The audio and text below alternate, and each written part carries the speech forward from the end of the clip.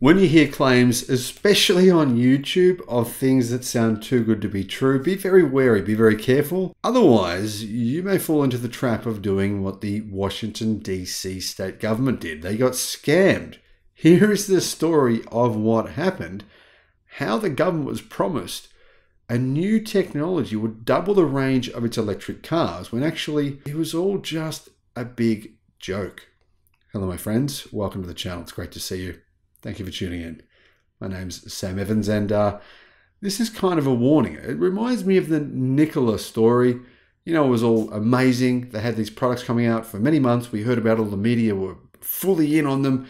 They were going to produce this amazing Badger electric pickup truck. They had also had all this amazing technology. It was way better than Tesla's technology because the CEO told us on mainstream media many times. People began to believe this. They bought the stock. Yeah, guess what happened to those people's money? They lost it. Yeah, that was what happens. You don't do your research when you blindly believe ridiculous claims that sound too good to be true, like these ones. Car Scoops reported yesterday that Washington, D.C. signed a $700,000 contract for a device that was claimed would double the electric vehicle range of its EVs. Back in May of this year, the District of Columbia signed this deal to improve its electric vehicle fleet. That improvement was meant to come from a magical device, a little bit like Toyota's solid-state batteries, called the Energy Management Module, or EMM. According to its creators, it can double EV range by rejuvenating the battery. Whatever the hell that means, I have no idea. If that sounds too good to be true, says Car Scoops, that's because it probably is. The EMM is a product of Mullen, an EV-centric brand, they say, with a number of projects in, well, the electric vehicle development area.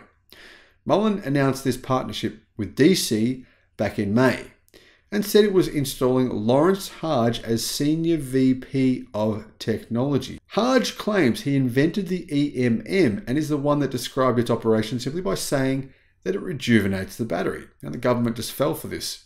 Hook, line, and sinker. They thought it sounded amazing. Sure, here's some money. Take it.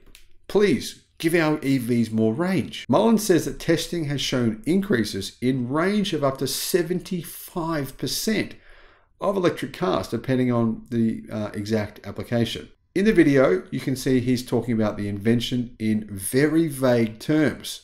Whenever you hear vague terminology like this, such as Toyota's magical solid-state battery, very vague, we've never seen it, we don't know the details on it, we don't know how it's made, you know, there's no details whatsoever. Well, very similar to this. Very vague, very general, but very outrageously amazing.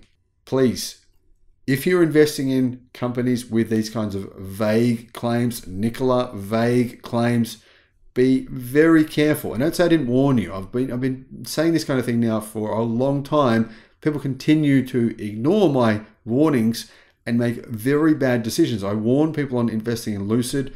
Seeking Alpha was saying bet your house, and people literally sold their freaking houses to buy Lucid stock. Guess what? They basically lost their houses. Anyway, in April, it seemed as if things were going ahead according to plan, as Mullen announced that it was preparing to install these magical devices into electric cars in the government's fleets. Since then, we've heard nothing.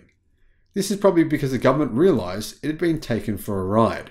Now, apparently, Woosa 9 investigated why the government was spending more than $16,000 on a device on a car that only cost $27,000 to begin with. So obviously the devices were going to be installed into Chevys or General Motors' Bolts, and the Bolt vehicle only costs the government about $23,000. So they're going to spend $16,000 on this magical device per car, possibly extending the battery life. However, I mean, that's more than half the price of the car. Neither Mullen nor the government provided any details about how exactly this device was supposed to work. It doesn't seem as though anyone really even knows. Officials from the government said, "We have been investigating new technology that will extend their life, makes us work more efficiently, and keep our maintenance expenses down. We learned about the EV technology modules when the company made a presentation during the 2022 Washington Auto Show." Now, I should point out, if you buy a decent EV today, the battery pack should last you in excess of 500,000 kilometers or over 300,000 miles. There are hundreds and hundreds and hundreds of EVs I'm not going to say what brand, you all know who I'm talking about, who have EVs on the road that have done in excess of that distance on the same battery pack. Shouldn't be necessary to install a magical device to extend the battery life of your electric car, because the battery should last that long anyway. At some point, obviously things changed because the government of DC cancelled the contract. Now, obviously this might have something to do with the fact that a convicted felon on fraud charges is the person who sold them on the deal. A convicted felon on fraud charges, the government didn't do any background checks to find out if this dude was even an engineer of any kind, or whether or not he was a criminal. Turns out he was just another criminal, like Trevor Milton. The truth, though, is that this kind of thing is happening all the time in this space. Especially, guys, I'm sorry, but especially in the United States, we hear outrageous claims about new electric car technology every second week. Lately, though, it's coming out of Japan. We've got Toyota and Nissan making the most outrageous claims of any car companies in the world based on technology that they don't even have and are unwilling to show to anyone. So now that this is all said and done, and we know that this was a scam, I'm curious to know, guys, have you ever been caught in any kind of scam like this, or some other kind of scam, internet scam, phone scam? I mean, I'm getting emails and all kinds of scam things all the time, you know, saying I should call them because I've got a charge on my PayPal account and I have to call them to cancel it. And obviously it's this Indian phone number.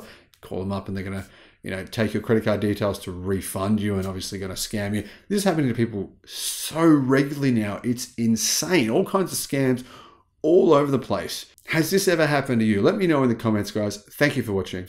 Bye-bye.